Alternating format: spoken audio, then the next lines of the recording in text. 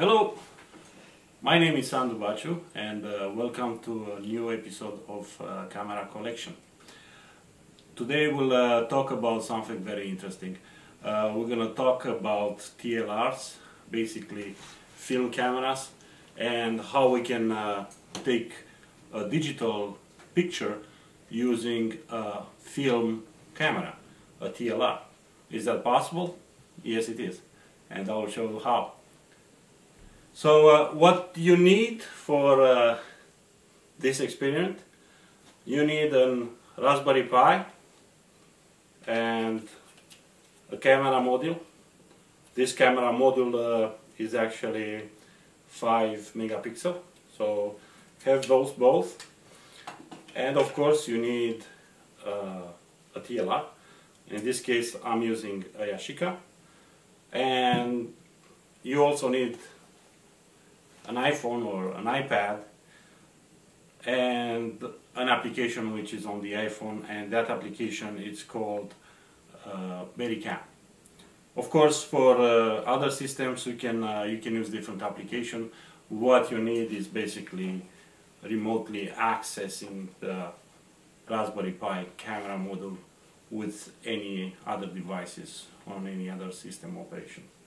On top of all those things, you need to have also recommended Wi-Fi for Raspberry Pi and a lot of patience. But I can told you for sure it's gonna work. So I will show you how. Okay. I just make a quick sketch, and I can show you. It's actually this one here, and I will explain how the assemble needs to be performed, so you can do your Raspberry Pi digital back. How we can make a film camera to take digital pictures. So here is the principle. I just made a quick drawing here.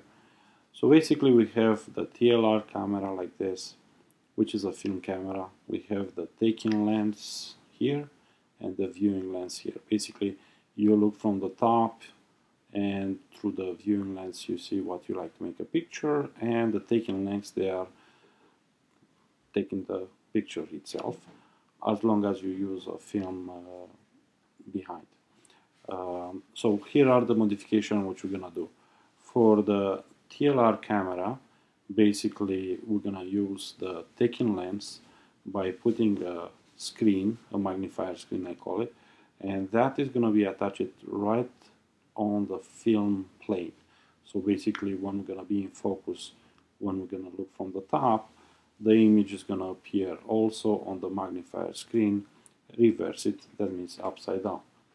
On top of that, we're gonna use a Raspberry Pi. As you can see here, I use a Raspberry Pi B+, because I got the 4 USB, but right now Raspberry Pi also just produced the Raspberry Pi 2, also with 2 USB.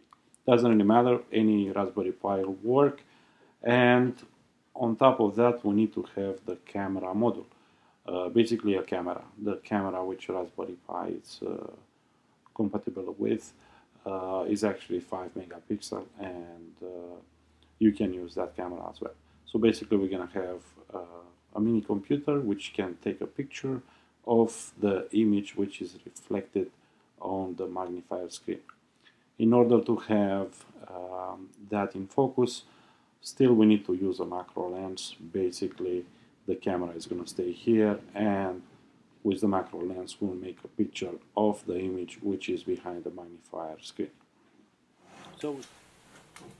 So how those things works? Well, it's not so complicated. You have the Raspberry Pi, you install the camera module. You're gonna need to make sure when you put the camera, you put it on reverse. When you have these things on top, this is the right way to do a picture. But in this particular case, when we want to have it in reverse, we're just gonna flip it in this way. So basically, we'll take the module, we put the camera here, and I just need to make sure I will put my camera back here, and the image which is coming through the lens, which I want to capture it because this is what I'm looking for, is gonna be reflected on the back. I have the screen, and I need to place the camera to be able to make a picture of that screen. Let's start with the Raspberry Pi itself. So you can use any model. Could be Raspberry Pi Type A, could be Raspberry Pi Type B, B+. In this particular case, I have a B+ model, but of course we can use even the latest one, which is Pi 2. On top of this, of course, you need to have the Raspberry Pi module. Those are sold separately. This one is around 35 bucks, almost the same price for the camera, 35 bucks as well. So what else you need? Well, on the back of the TLR, which you needed, of course, the camera, what is important is actually the lens to be in good shape. If the shutter doesn't work, it's not really a big problem. Make sure you can access it to the the bulb mode, and what we want is actually to have the lenses fully open. On the back, as I said before, you need to put a screen which is actually reflecting the image which is coming through the lens, and of course it will be inverted. It's extremely important to have a good one. If you want to do something cheap, well, I have this one. Basically, it's a piece of plastic, just cut it. Has to be a little bit grainy and has to be, as you can see, semi-transparent. That works, at least works for me. Regarding the back itself, I just built by cardboard a little bit of darkroom, which is going to be applied on the back of the camera. Alright, you don't see me on the screen, but I want to talk about the back of the TLR. Basically about the reflection screen. As you can see, I just took that piece of plastic and I just taped it with scotch behind, and basically the image is reflected, inverted on the back of the TLR. So the whole principle is to make a picture of this reflection. Advantages: I'm using cameras, lenses to have a soft focus or a very nice image, and I will just make a picture of this image using a Raspberry Pi camera. Alright, let's see the Raspberry Pi in action now. So basically I have the setup here, the camera with the digital back and the Raspberry Pi camera on the back, and right now I just start running the Raspberry Pi configuration.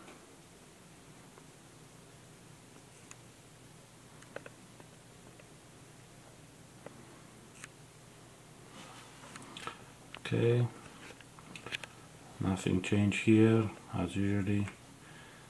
Log in as Pi. And the password.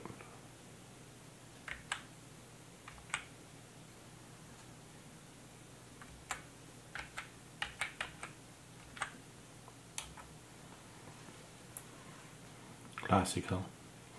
What usually I'm doing, I prefer to go on Start Text to have the classical screen.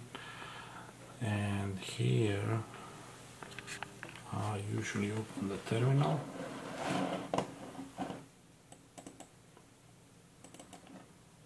and because I'm using the BerryCam, BerryCam needs to be on the same configuration as, on the same Wi-Fi as that one which I'm using. So we go to same network.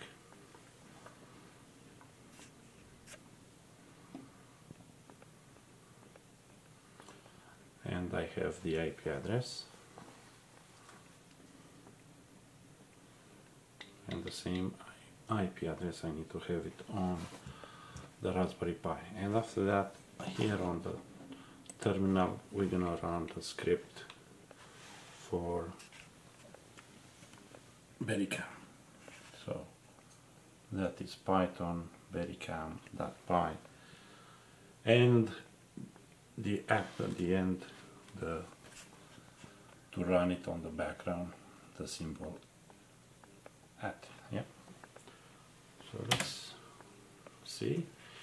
BerryCam right now is listening on the port 8000. So I'll just show you my phone too. Basically, that's the app here, BerryCam, and we're gonna make the sync. So the same network is used under my name, Sandu, and also on the iPhone I have the same network. So let's take the picture. And it's connected. I just have a picture on the back, and it's loaded right now on my iPhone. And as you can see, it took a picture. Alright, we have the camera sync with the iPhone. So basically what I did with this camera, I have the digital back and the Raspberry Pi behind, and I prepare a test picture here. Basically 2 cameras on top of one of the books, or actually 2 books with Churchill. And let's see if that works. I will quickly prepare the capture. It's connecting, and as you can see, I got a picture over there, and the camera is capturing the picture. There it is. That's the picture. Take it with Raspberry Pi using a film camera, Yashica TLR, and the Raspberry Pi itself on the computer, and this is our test picture. It works. Hope you like it. Thanks. Finally, I like to talk about some advantages and disadvantages of using a film camera to making digital pictures.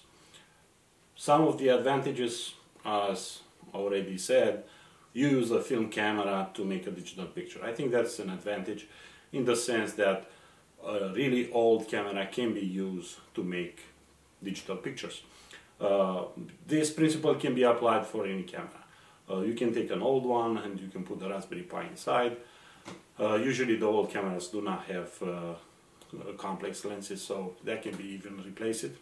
But on the TLR side, the biggest advantage is you can use the take-in lens, and with the reflection which you have it on the back, you basically have a nice picture. So I guess that is an advantage. The other advantage, of course, it's a learning process. It's fun, and you can teach the kids, and you can teach basically anybody how to be creative and reuse some of the things which many times they are disregarded, they are considered as garbage. So in this particular case, if you have an old camera which nobody uses, ideal you should use it for the film if it's still working. But if you have some problem with the camera in the sense that the shutter is not working or there are some mechanical issues, still you can use the camera, at least the lens part of it, the lens mechanism and the focusing, and you can make nice pictures. On the disadvantages side, of course, when we do the pictures, the picture quality is extremely important. So, so far I have some of the pictures that are nice. I have made pictures which are nice, but so far they are not having a very high quality, in the sense that it's still a picture made it to a screen, and depending what screen you are using, if there are some dust particle on it, or if it's a piece of plastic like as I'm using, the grain is still shown on a new picture. So on the quality side, I think you are very dependent on the quality of the material which you are using. So that definitely is a disadvantage. The second thing, also from a quality point of view, because I'm using only the bulb, so basically the shutter is always open, and I'm not using the film camera shutter, the vignetting is still up here. Well, vignetting, that means the corners are getting darker. So you need to use another software to process the image after you take the picture, basically. So that requires to be more work after you take the picture. You cannot use it as is. However, for who is interested, I tried also to use the synchronization between the shutter speed and the Raspberry Pi. Sometimes works. Basically use the flash and you know, all those old cameras, even if they are from 50s, they have a synchronization module, and for instance for this one is on the side here, and the modern ones also they have it on the top here. So you can use this flash sync just to send the input to Raspberry Pi. So basically the flash is going toward the Raspberry Pi, and that is gonna trigger the action of taking the picture with BerryCam. And of course manually you can match whatever shutter speed you use here, you can match it on the other software as well. Sometimes that works, sometimes it's not working, especially at the high speed. That I think is mostly because the Raspberry Pi is slow, and also it's got some delays. So in theory it can be done, but so far the results are not as I like to have it. Another small disadvantage, of course, from portable point of view, you can easily have battery and things like that, and if you want to spend a little bit more, of course, instead of having some cardboard and something very basic, of course you can make a 3D print, and you can make it a little bit more professional. The macro lenses which I use to make the picture of the screen, they are usually used for different phones, you know, macro lenses for the iPhones, for example. However, I think the macro lens is not quite the right answer for this particular experiment.